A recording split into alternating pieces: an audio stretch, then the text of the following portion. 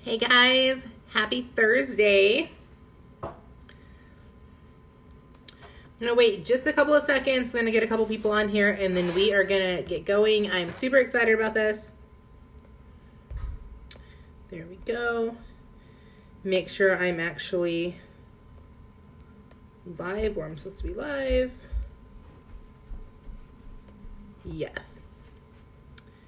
Hey, okay, drop me a comment. Let me know where you are watching from when you hop in here. I'm almost saying something that I saw on the planet. All right, not right now, kiddo. Hey, guys.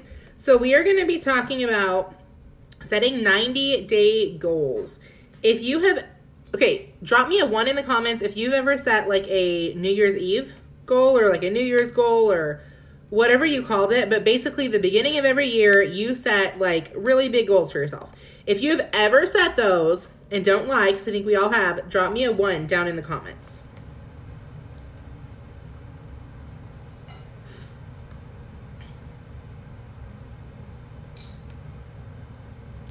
Yes, I think most of us have set those.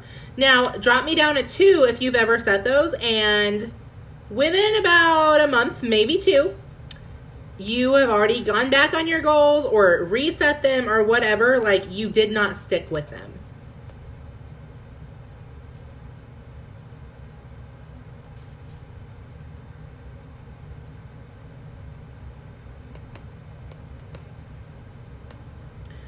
Okay, I see a lot of 1s, which means a lot of you guys have set goals, and a lot of 2s, which means a lot of you guys, myself included, we didn't stick to those goals. So that's kind of what I'm going to be talking about right now. Just waiting about one person I'm supposed to be letting know to get on, and I think she is on here.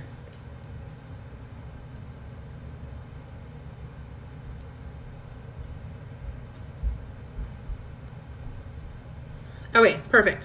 So what I do, I don't set New Year's goals because it's so easy to set them. I was late hopping on. That's okay. I literally wait a few minutes because regardless if you're late or on time, it doesn't matter because Facebook is delayed. So you don't get told that I even go live until like 30 seconds after I go live. And 30 seconds in Facebook world is a long time because usually I'm already talking by then. So what we're going to do is grab your journal or grab a piece of paper and a pen. If you don't do bullet journaling, that's awesome. You don't have to do journaling to actually do this exercise. What I do is every 90 days, I sit down and I set these goals. Now, some of you guys were with me when we did this in December. Drop me a 3 in the comments if you were with me when we did this in December, because I do want to know like who already did this with me one time. So what we did is in December, we laid out all these goals and we're going to walk you through the same exercise we did now. The awesome thing is, though, in 90 days, a lot changes. That's why New Year's resolutions, majority of the time, they don't work. You don't stick with them all year because so many things change in the course of your year. So, first thing we're going to do, and again, if you were with me in December, that's awesome. Look back and it's cool to see, like, I look back at my December goals and some of them I hit, a lot of them I hit. Some of them I didn't. Some of them I didn't. I don't even care to run toward anymore. Like, that's how much things change. And then some of my goals for March are things that I never even thought about in December. So it's just really awesome to see how things change. So first thing I want you to do, top your paper, I just want you to write 90-day goals, March through May. Can you find receipts? Yes. And then the first thing we're going to do is we're going to pick a word that you're going to basically live by or claim for the next 90 days. Now, for December, January, and February, I'm going to go back so I make sure I tell you the right word because I do this every 90 days, so sometimes I repeat words. So for those 3 months, my word was focus. Just kidding. My word was consistent. Can't even remember my word. I do not speak Portuguese. Sorry, guys. This isn't English. So my word was consistent, and I was pretty consistent at a lot of things. I am, again, it doesn't matter if you're perfect. It matters that you are working toward your goals. So shout your dang goals out. Gloria, you can't be running, kiddo. You're making my camera shake. So if you're with us in December and your word, whatever your word was, Drop it in the comments and let us know what's one thing that you did the last 90 days that you are so dang proud of because you stuck with it. So my goal was consistent.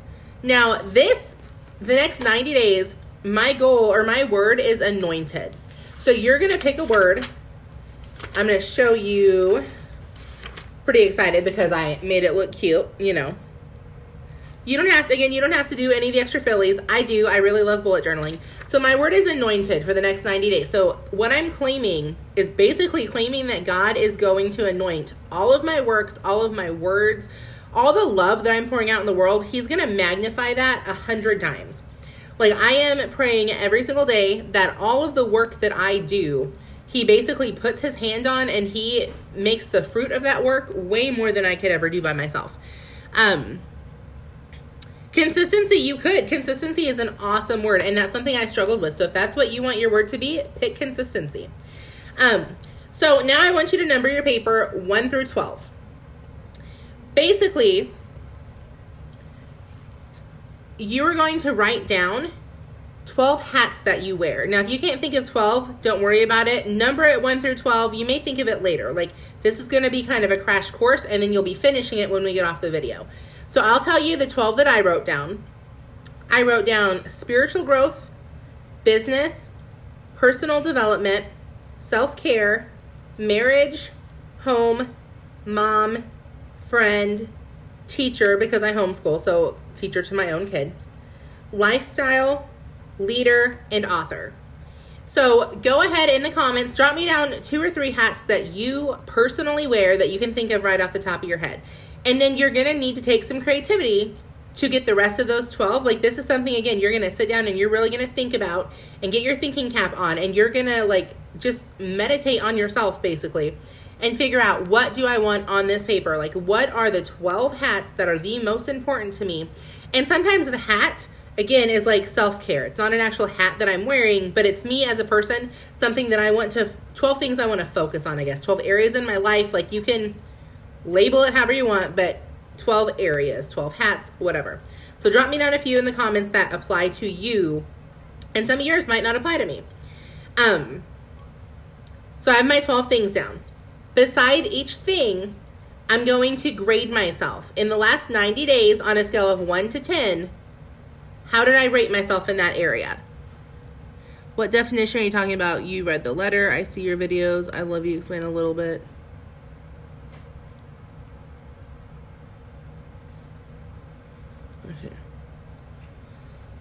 If you're asking what I do for work, message me and I'll send you some info. I think that's what you're asking. So you're going to rate yourself. So for example, spiritual growth. I gave myself an 8 because I've really been focusing on consistently doing Bible studies. And I've been consistently doing them. Personal development. I only gave myself a 4 this time around because we had a lot of life happen. So I didn't get a lot of, like, I didn't read a lot of books. I didn't get a lot of self-development in. I didn't get a lot of self-development in, and so I gave myself a 4. Like, I did not do as well as I normally would, or that I expect myself to do. And guys, every 90 days, your grades are going to change. Like, my 12 things, only one of them changed, but my grades on all of them are different than December. So first thing, write down your list of 12. Second thing, grade yourself on a scale of 1 to 10. How well did you perform in that area the last 90 days? Then the third thing you're going to do is right beside that, what are you doing the next 90 days? What are you committing to do better in that area? So to show you my list, I've got 1 through 12. I've got the grade, and then I have something written down beside it that I'm going to focus on, and I'm purposely going to make better the next 90 days. So for example, for marriage, we did a 9. Now, marriage is kind of a combined goal, obviously, but we graded ourselves as a 9 for the last 90 days. We have a very good, very strong marriage, but to make it stronger, we have several friends that just the last 90 days, it has come out that they're having issues with their marriage and had to go to counseling. Now, I have no issue with people going to counseling. I think it's a great idea. If you need it, go. But no one knew that they were having these issues until they announced, and it didn't even announce, until it came out that they were going to counseling. So I looked at my husband. I was like, we used to read books and do book discussions on our marriage together.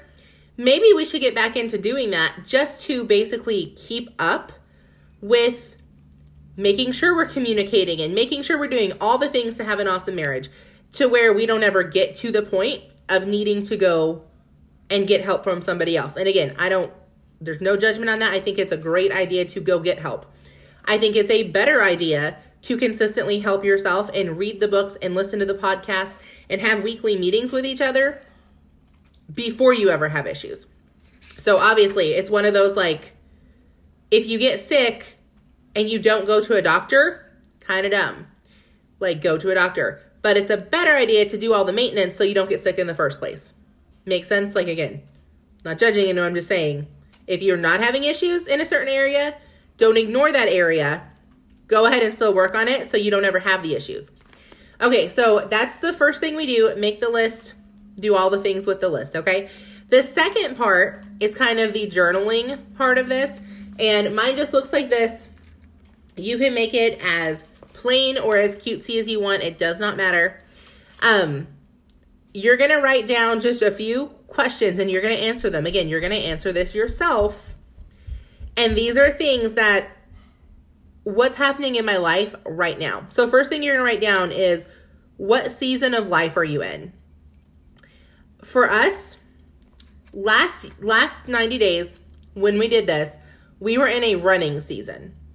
We were just running and we had irons in so many fires, and it was an awesome season. This season, we've had a lot of life happen. We are in what I would call a selfish season. The next 90 days, my husband and I have already talked about this. We are being very intentional with who we give our time to, who we give our money to, and just very much focused on our family and our goals and what God actually wants us to do going forward, versus just jumping in and throwing our time into something else, kind of willy-nilly, committing to a whole bunch of things because we like to serve people. My husband and I, we love serving people. That is an awesome asset.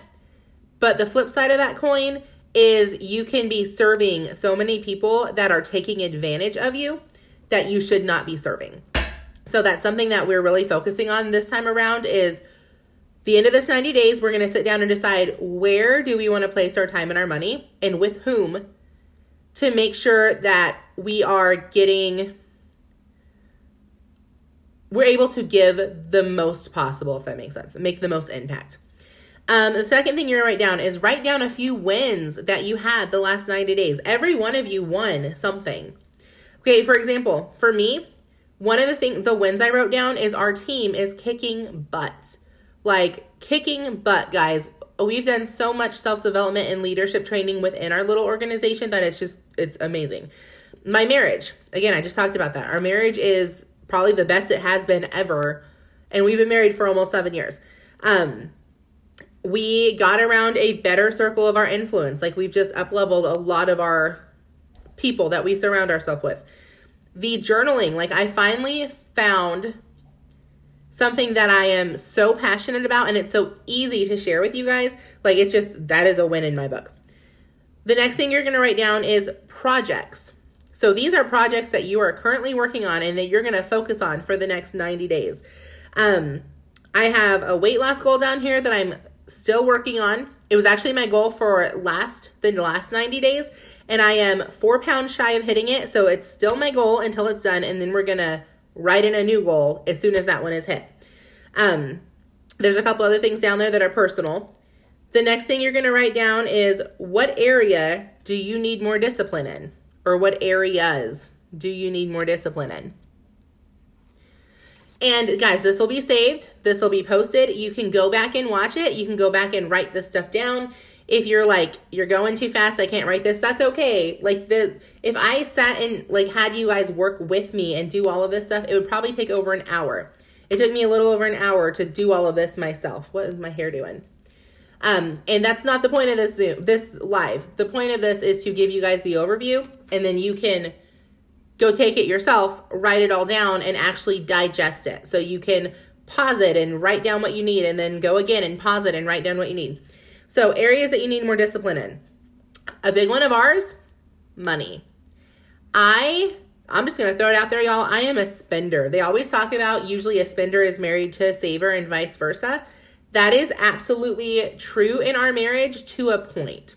If you're a spender, drop me down spender, meaning you love to spend money, you love to go shopping. If you're a saver and like you won't go spend $10 on a new pair of shoes, drop me down saver in the comments. So my husband and I found out real quick, when we got married, it was opposite. We were so broke. We were living paycheck to paycheck. We didn't have hardly any money, guys. Like, I'm talking about a $5 Christmas budget one year because we were that broke. I am amazing at not spending money when it means, like, if I spend the money, we can't pay our bills. My husband, on the other hand, kind of had the mentality of we don't have the money for rent anyway, so what's it going to hurt for me to buy a $5 burger at McDonald's?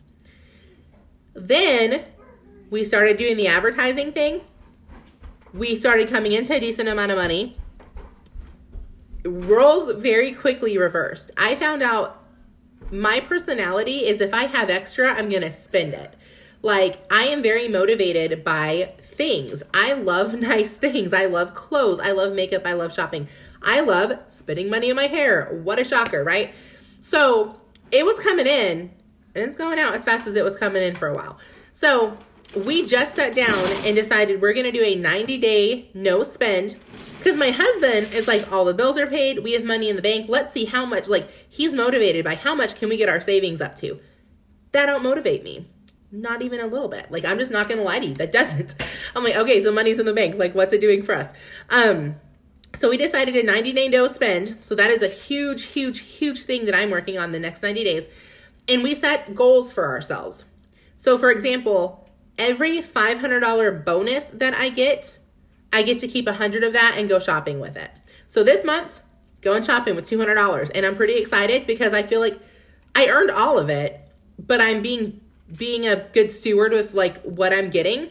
So I feel like I earned that little leeway to go like waste some money, I guess. I don't know if that makes sense, but for me it does.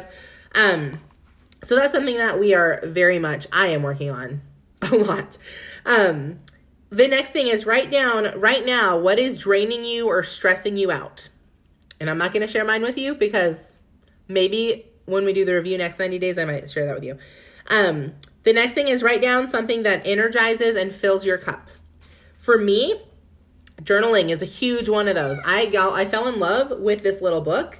Every day I'm in this. Every day I'm journaling about my goals and my dreams. I'm praying. I'm doing my devotions. Like, this book is kind of my life at this point.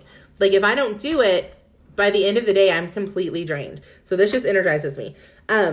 Working with my team, again, when you get around like-minded people, that's something that will energize the crap out of you. And that every morning, 6 a.m., we do leadership Zooms. And I get around these women and I get around these men and we're talking and we're like just focused on our goals and it energizes me. Watching TV with my husband. Didn't used to. But now I get up at 3 o'clock in the morning currently. So by 8 o'clock, I am ready to go to bed. Usually around 6:30, not lay down. He sits on the couch. I basically lay on him and he absolutely loves it. Like, doesn't get annoyed at all. And we watch an hour of whatever he's watching, which usually, I get so annoyed at this. Usually it's 2 or 3 different shows because he does not watch commercials. He's so spoiled. Like, he'll be watching something, a commercial comes on, he has to switch to another channel and watch that until that commercial comes on and he switches back and forth. Anyone else do that? If so, drop a comment so I can delete you. We cannot be friends. Totally kidding, but I am curious if you do that because I just think it's funny. Or if your husband does that, drop a comment because does it not drive you freaking nuts? Like, can you not stay in one channel? How ADD are you that you have to like bounce back and forth? It drives me crazy. The next thing is you're going to write down a few bad habits that you need to break. Guys, one of mine is picking at my cuticles. I know that doesn't seem like anything. In the grand scheme of things, like, it's not going to affect my bank account or my marriage or my kids. But oh my gosh, like, it's just bad. I just do it and it's awful.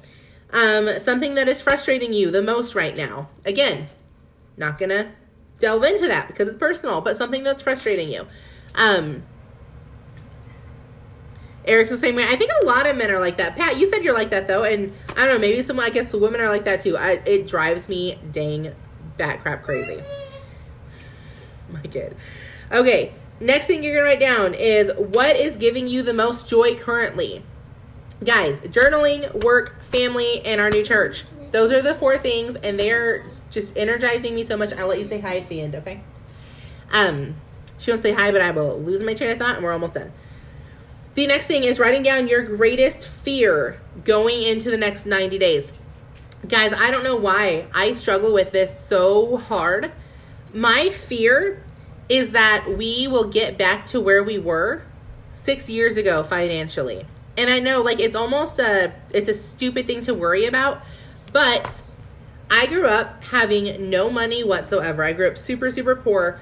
Like, if our car broke down, we walked places for a while. If we couldn't pay rent, we just moved. You know, we were just part of that family. So I remember a little bit of the fear, but not a lot because I was the kid, right? I wasn't the adult. When Brett and I got married, and again, we were just so broke. I remember the fear of if our car breaks down, we're screwed. Like, we can't get a loan. We don't have good credit. We can't buy another car. My husband works an hour away from our house. Like, what would we do? If his hours got cut, like, how are we going to pay rent? I remember living on ramen noodles and chicken drumsticks for a long time because we didn't have much money for groceries. I just remember feelings of fear. And again, I don't know why I struggle with this because I feel like it's kind of a moot point. Like, we make good decisions now. We make more money now. Like, we have a plan in place. But I also know at the very top of everything, like, we could lose everything tomorrow because you never know. Like, we're not guaranteed anything in this life. And as much as I trust God, and I honestly don't believe this is going to happen, He has blessed us beyond measure. Like, I can't even explain. But it is something that I constantly have to go back to God and be like, I know I have this fear. I know it's not biblical because the Bible says that we're supposed to cast our fear and cast our worry upon the Lord. I don't know the words, but I'm pretty sure that's what it means. And that we're not supposed to worry about that stuff. So I know I don't worry, or I know I shouldn't worry, but that is something that, like, the devil pops it in my mind every once in a while, and I have to push it out as fast as it comes in. So write down whatever your greatest fear is currently. And then the last thing is write down whatever skill that you want to practice for the next 90 days. Mine, writing devotions. That is something that has been near and dear to my heart for a little while, and I just got to where, like, I'm actually comfortable going live and, like, giving you guys a devotional or writing it and posting it if I don't have time to go live. But for a while, I wasn't comfortable sharing that with anybody. And I feel like now I finally am. So practice makes perfect. I just need to get it better and get it, I don't want to say perfected because I don't think it's ever going to be perfected because I'm so real and raw that, like, I don't edit myself and I don't edit things when I write them because I feel like if God gave them to me a certain way to give to you, then I probably shouldn't, like, polish it so much. So anyways, so just a short little overview. And again, this will be posted, guys. Go back and watch it and actually sit down and write this stuff out. First thing you're going to do is just write down 90-day goals, March through May. Write down whatever word you've picked. Then you're going to make your list of 12 things, and these are 12 areas in your life that you're going to focus on. You're going to grade yourself on each of those, and then you're going to write beside each one thing that you can focus on the next 90 days to make that area of your life better. Then you're going to answer these 1, 2, 3, 4, 5, 6, 7, 8, 9, 10, 11 questions, and then you're done. So you're literally going to sit down with a pen and paper and you're going to answer, what season of life am I in currently? What are some of the wins I had the last 90 days? What are some projects I'm going to focus on the next 90 days? What area of my life do I need more discipline? What area of my life is either draining me or stressing me out currently? What are some areas of my life that energize and fill my cup? What are some bad habits I need to break? What is frustrating me most right now? What is giving me the most joy right now? What is my greatest fear currently? So something I'm dealing with. And then what skill am I going to really practice the next 90 days? So thank you guys for tuning in. I'm super excited to do these. I'm going to be live every Monday, every Thursday morning, and I'm going to do these devotionals and journals and stuff with you guys. So make sure that you hit, make sure that you are following me. If you're not, click see first so these actually pop up in your newsfeed. If you think that they create value, share them. Like, I appreciate it more than I can tell you, everyone that shares my videos. And then if you are not on Facebook all the time or Facebook just stresses you out, just go subscribe to my YouTube channel. I'll put it down in the comments. It's brand new, but it is something that I will upload all these videos so you can keep them all in one spot instead of like scrolling through a Facebook feed. So have an awesome rest of your Thursday. I think somebody wants to say hi real quick. Bye. And I will talk to you guys later.